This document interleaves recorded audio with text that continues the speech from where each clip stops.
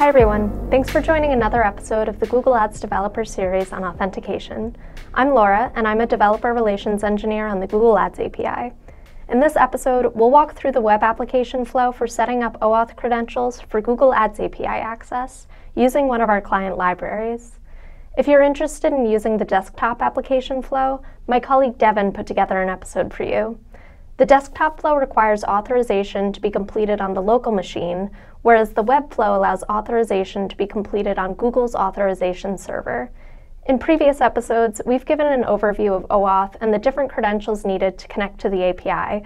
We've shown how to set up a client ID and client secret for a Google Cloud project through the Google Cloud Console, and we've used the OAuth playground to generate refresh and access tokens for our application. For this episode, you'll want to make sure you've created a cloud project and use that to generate a client ID and client secret. So check out those other episodes or our developer documentation if you need help generating these values. You can find those videos linked in the description. We'll be using the Python client library for this demo, but the steps will be more or less the same regardless of which client library you choose. The example script will be in the authentication subdirectory of the examples directory of our client library, so we'll go ahead and open that in our IDE just for reference.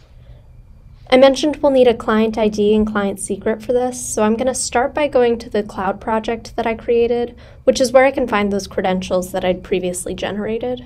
While we're there, we'll also want to make sure that localhost 8080 is added as an authorized redirect URI, since this is where the script tells the auth server to send us after we allow the authorization request. Within my cloud project, I'll head to the APIs and Services section, and then Credentials, where I can find my client ID and client secret. I'll then download the JSON file for those credentials, and note the path where it's downloaded to, since we'll need to provide that path in order to run our web app flow example. For the sake of this demo, I've already downloaded the file and moved it to my home directory. And now I need to add localhost as a redirect URI, so I'll click into the name of the credential set I created. Under Authorized Redirect URIs, click Add URI,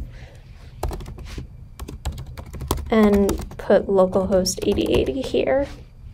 This might vary slightly depending on the client library you're using, so make sure to confirm with your library's example. I'll click Save, and then we can go back to our script. Now that we have localhost listed as a redirect URI, and we've downloaded and saved our client ID and client secret into a specific directory, we can run the Webflow script.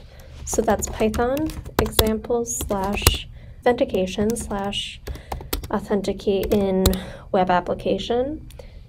And this example takes one argument, which is client secrets path. And again, that's the path to the JSON file containing our client ID and client secret, which we noted down earlier. So we'll go ahead and run that.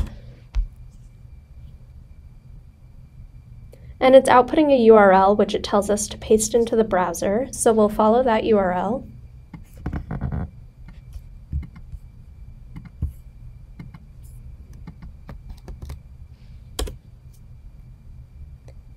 And once we do that, it asks us to authenticate using one of our Google accounts. Note that the account that we use to authenticate is important here.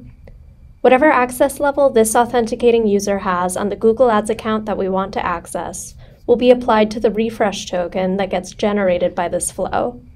So for example, if the user I authenticate as has admin access to a given ads account, the refresh token I generate will also have admin access to the same ads account. Okay, after I click Allow, I can go back to my IDE and see that it's output a refresh token. What just happened is that the script opened a socket to receive an HTTP request from the Google Auth servers. That request contained an authorization code, which our script parsed and used to generate the refresh token we see here. Now that we have a refresh token, we can add that to our Google Ads config file, which for Python is the googleads.yaml file.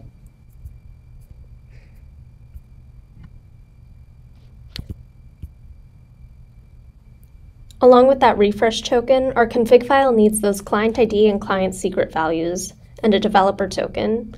Having that set up will allow us to start making API calls with our client library, which uses those config values to handle a lot of the authentication logic for us. That concludes our episode on the Webflow with client libraries.